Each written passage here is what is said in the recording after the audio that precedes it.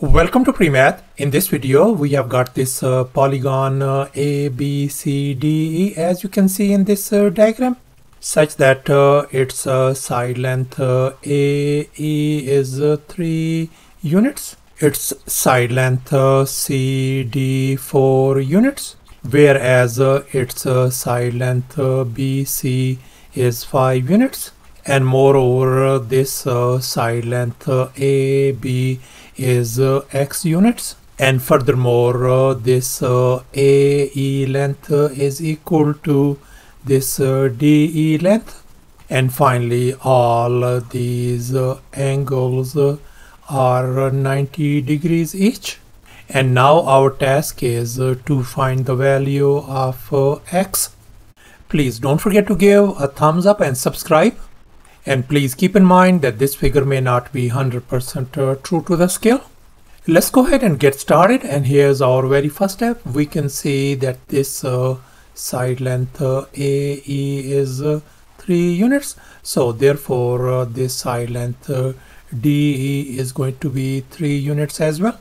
And if we connect these 2 points C and E, then we get this right triangle CDE. And now let's recall the Pythagorean triplets 3, 4 and 5.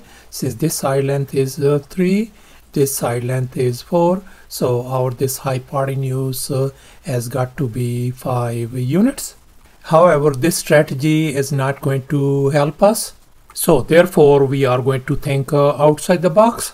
So therefore we are going to draw some auxiliary lines.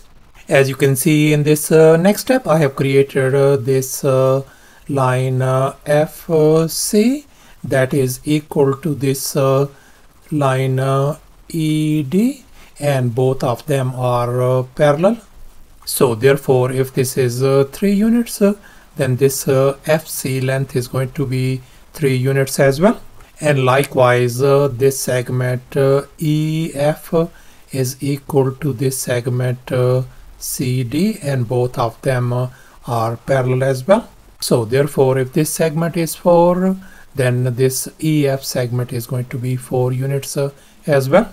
And keep in mind that these points B, C and F are collinear. And in this next step I have connected these points B and E, and as a result we are ended up with this right triangle EFB. And now we are going to focus once again on this right triangle EFB, and we know that this side length FB is going to be 3 plus 5 is going to give us 8 units, and this side length EF is 4. And now we are going to calculate its hypotenuse EB. So therefore we are going to use the Pythagorean theorem on this triangle. And here's our Pythagorean theorem: a square plus b square equal to c square. And I'm going to label this hypotenuse as y, and other two legs are 8 and 4. So let's go ahead and fill in the blanks in this Pythagorean formula. So we got 4 square plus 8 square is going to be equal to y square. Let's simplify. That is going to give us 16 plus 64 equal to y square.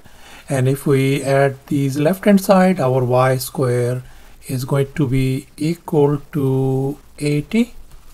And I'm going to take the square root on both sides to undo this square.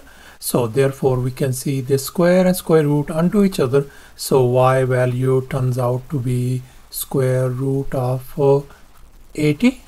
So therefore this y value turns out to be square root of 80. And here's our next step. Now we are going to focus on this right triangle EAB, and we are going to apply the Pythagorean theorem on this triangle as well. And here's our Pythagorean theorem once again: a square plus b square equal to c square. And in our case our hypotenuse is square root of 80, and our two other legs are 3 and x. So let's go ahead and fill in the blanks in this Pythagorean formula. So we got x square plus 3 square equals to square root of 80 whole square. And now we can see this square and square root, they undo each other. So therefore our this x square plus 3 square is going to give us 9 equals to 80 on the right hand side. And now we are going to subtract 9 from both sides. So therefore this 9 and negative 9, they are gone. X square value turns out to be 71 on the right hand side. And now I'm going to undo this square by taking square root on this side and the right hand side as well. And here square and square root, they undo each other. So therefore our x value turns out to be positive or negative square root of 71. And since we know that x represents the side length, so therefore this negative value is not feasible. So therefore our only valid value of x is going to be square root of 71. And in terms of decimal, x is going to be approximately equal to 8.43 units. So therefore our this x value turns out to be equal to square root of 71 units.